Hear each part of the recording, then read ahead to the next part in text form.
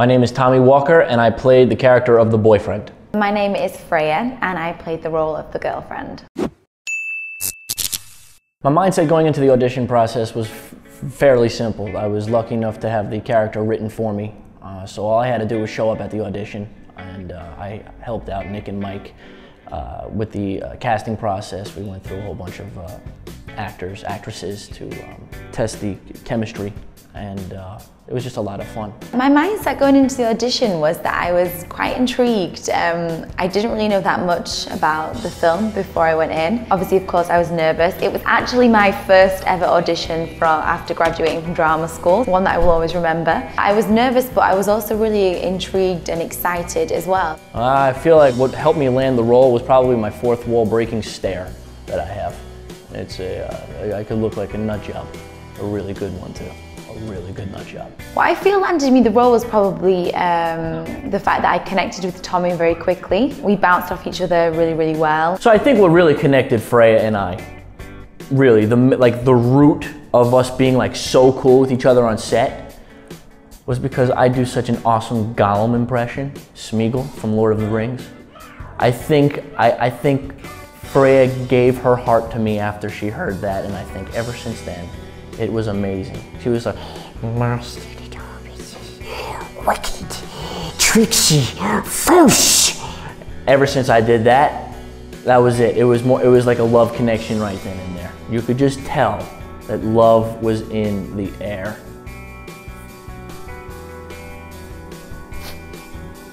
Yeah, he had me literally from the first time he did the. I'm not even gonna do it. I was gonna try and do the impression. Master, Trixie. That's awful. It was love at first sight from there. I think it's because I have a thing for, in real life, you know, like cartoon characters. So when I met Tommy and he was just normal Tommy, it was just, you know, I just thought, well, yeah, cool. As soon as he did that, boom, he had me on my knees. So, yeah. What made me decide to be a part of the project? I mean, it's Clearbox.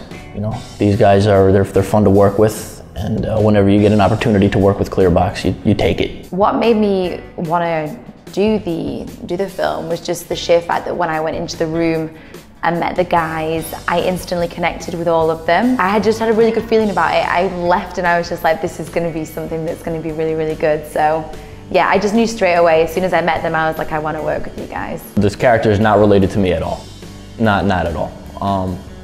But the method that I used was there's one particular scene in the short film where I sit down on the couch and I look over to my left, and my girlfriend is right there, and I'm looking all distressed. I reverted back to my grandmother's passing away to get into character that way. I don't really have a method. I'm not the method guy. I just like to be in the moment. I like to make sure I get myself in that headspace and try to perform the best I can. Well, I did use a few methods to get into this character because the character isn't really as relatable to me. There's certain aspects of her that are very relatable.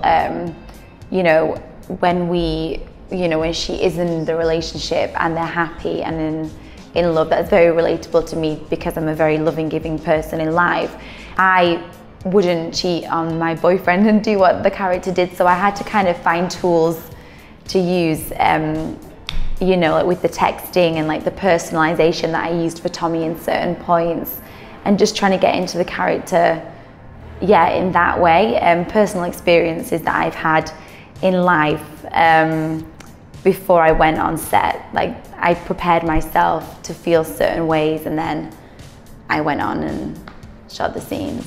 I love this character because this character was just fun to play.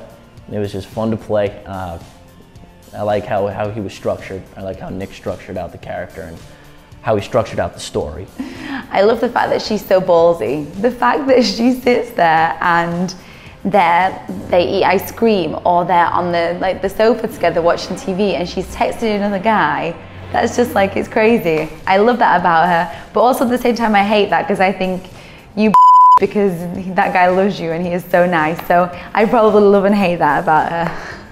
I don't hate anything about this character. Really, if I had to pick anything to hate, it's just that the guy's nuts. The guy's a psycho, and he's a, spoiler alert, he's a murderer.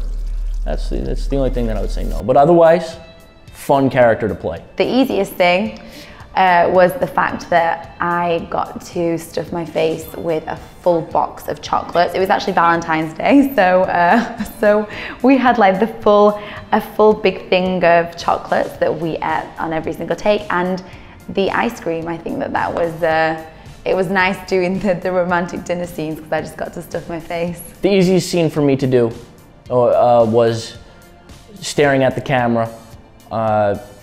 During that little montage where I'm looking, and then we see this, you know, my girlfriend, played by Freya, my girlfriend is on her phone. Staring at the camera was the easiest because it didn't require much movement, but in my mind, I really, in that moment, I was thinking about my ex-girlfriend and remembering her. Wasn't a good relationship, didn't end too well, and I just used all of that pent-up anger and rage to portray and what you see on film. The hardest was the treadmill scene, where I'm running on the treadmill. That was difficult because I'm running, and at that time I wasn't running for a while. I don't remember the last time I ran on a treadmill. So I'm running on the treadmill, I have to act, and then I have to look over to the side, I have to go, and then I have to smile at Freya, and then I have to look back, and then I have to, like that, and it was just difficult to try and juggle those different things. It was a very difficult scene for me to do. It was fun, but that was the most difficult. Yeah, the biggest challenge for me, I think, was the death scene. You know, I've never been murdered before. I've never seen anyone get murdered. And I think also, like, what you don't see is that, you know, Tommy is actually in real life an absolute sweetheart, and, you know, he doesn't want to lay a finger on me, he doesn't want to hurt me in any way.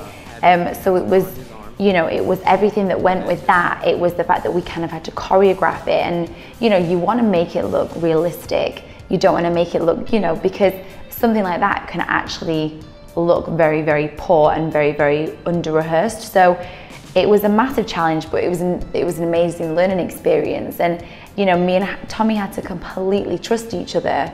You know, we had to really put our trust in each other to do that scene because, you know, there's a lot of emotions, there's a lot of physical things going on. So yeah, that was probably the biggest challenge, but the most exciting challenge out of all of them. The death scene. Had a lot of fun doing that. It was a very difficult scene to do. I didn't want to hurt Freya at all, and I know sometimes I can get a little bit too into the moment, and so therefore I remember asking Freya, so have you ever done like any combat training or something, anything like that? And she was like, well, yeah. She was like, yeah, well, yeah, kinda. I was like, all right, because I haven't done that. I only knew like one thing, and that was the victim is the one that's in control. So it put my mind at a little ease, where I knew that I didn't really have to do much. She was going to do a lot of the work to be, well, you'll see in the film how she dies. But I remember after shooting that, I really remember we did 3 or 4 takes of the death scene. And after the first one, I didn't feel good. I just didn't feel good. This is the first time I'm actually ever killing somebody on camera. And to do it in such a personal way, well, like I said, no spoilers, but the way that I do it, it's such a personal way that when you're in that moment, something hits you and it doesn't feel good. But when they say cut, okay, we got it, then it's great. Then it's great because I don't have to do it again. But it was a fun scene after the fact that they called cut and we didn't have to do it again. It was a very, very personal death, and yeah, it was a little weird. I actually think that a lot of, you know, strong feminist independent women would like this character. I think that a lot of the time that, you know, in society, and I'm not, you know, not stereotyping, but, you know, a lot of men kind of you know, or with cheating, a lot of people, you know, it's always normally portrayed as the men doing the cheating. It's very, very different for women. You know, it's not seen as much on screen for women to do it, which in a way is very empowering for women. So I think that, you know, girls are gonna, yeah, I think women are gonna relate and like my character. Type of person that's going to love this character, the Joker fans. The fans that love the Joker, or those direct, like the Hannibal Lecter fans, or the, you know, the just whatever crazy, sadistic, twisted-minded character that they see on camera, like, oh, that is cool. They're gonna like this character. That's how they're gonna like this character. Those are the people that are gonna like this character. Do you know what? Working on a silent narrative is something that I would recommend for every actor to do. Because I feel that, you know, you can shoot something and people just say the lines. It's so easy for someone to say, I love you, but there's no meaning behind that.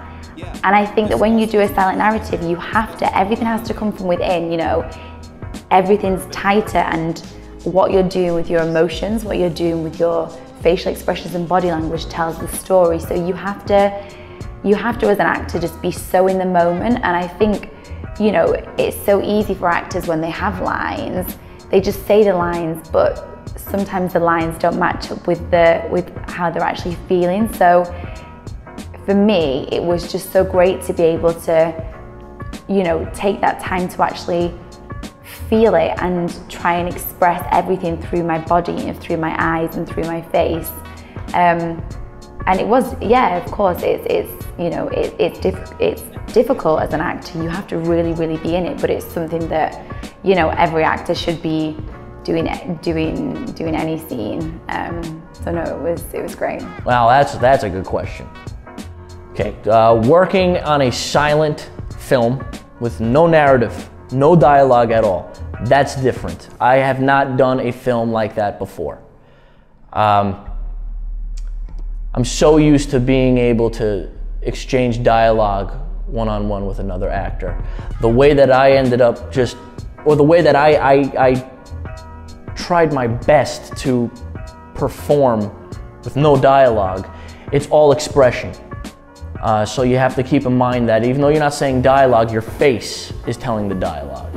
So that was more of an acting challenge for me, to be able to look at Freya's character and be like, wow, I am in love with her. Not say that I'm in love with her, and not try and make that, not try and have the audience hear it through words, but to see it in my face. And that was not difficult, but a challenge and different. Something I'm not used to, but it was a lot of fun to do. It was one of those things that I had so much fun, but at the same time, we had such a level of professionalism. It was like everybody was on the same wavelength. You know, I went in there and, you know, I've been on sets before where I feel, you know, as you can feel, you know, as the newbie, because all the guys had worked together before. They had a complete, you know, they'd already formed a relationship. But it was great. They made me feel so comfortable. From literally the first minute I walked in, there was this comfortability level which allowed me to kind of go places and, you know, get into my character more. We just had, yeah, we had a lot of fun. Everyone was working really hard because they wanted this project to be great. And I think, hopefully, if, you know, when you see it, you'll agree. The experience was great. You know, Mike and Nick and Caleb, they all three are just as professional as possible. Elaine, makeup artist, I love her. She's just fantastic, and she's really good at it. She's like really good at it, and she doesn't even know it, that's the thing. But she's really good at it. And working with Freya, that was a total breath of fresh air for me. You know, she was just a lot of fun. In this business, you meet a lot of actors, actresses that are a little bit, you know, snooty and stuck up, but Freya was as open as possible, and she allowed herself to be able to work. To work with me on such a, and be so in such a comfort level. I was very comfortable working with Freya. When you're a director, you know, to also be very, very open and be able to read people, and, you know, you see it, you know, time and time again, you know, it's like, it's communication. They're really good at communication. They're really good at making you feel, you know, very, very comfortable. And yeah, they're just, we were just all on the same wavelength. We just connected very, very quickly, and that's one of the things that I love most about the project, because I now see these guys as my friends as well, which is great. I was able to connect really quickly with Nick because I've worked with him prior. We worked on a short film print. It was a comedy, and we worked together, and we've always kept in touch since. So we know how we work. We know each other, and on a friendship level and on a business level. So it's really it was very easy to work with each other again. To work with Freya, like I said, it was easy. It was just completely simple. Total joy to work with her. I would work with her again, and everything just went so smooth. I was so happy about it. What makes a good scene partner is somebody that you can trust.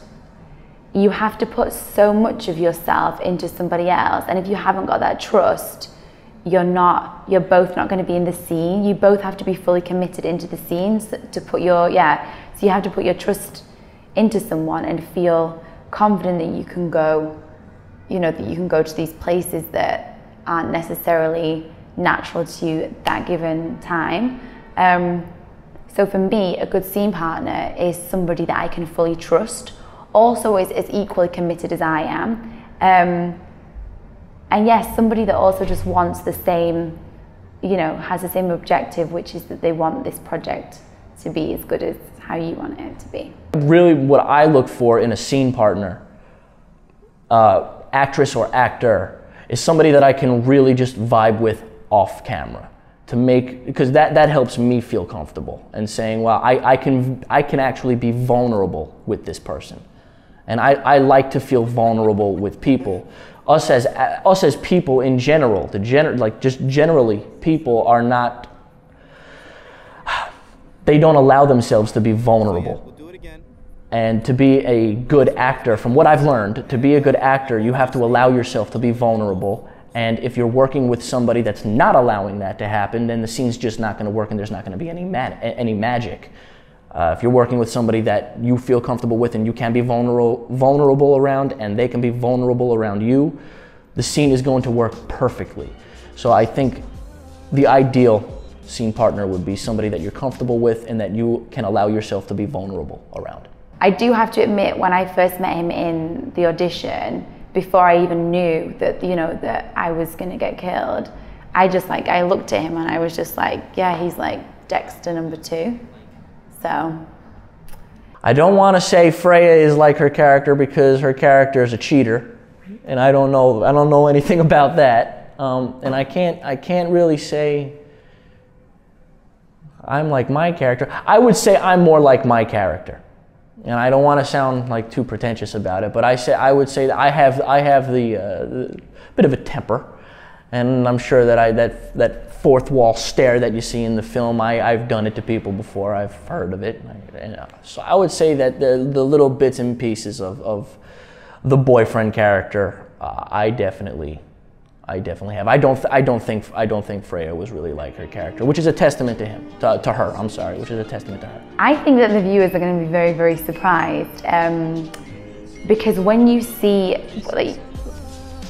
it starts and ends very differently, and I think that, I'm not going to spoil anything, but I think you're going to be surprised at the turns and things. I'm going to let you watch it and see. The viewer will be thinking, what did I just watch? What happened? And there is a twist at the end of this film that I've shown many people. Even in one of my college classes, my professor showed this film, and one of my classmates was like, at the end was like, so there's a twist at the end of it.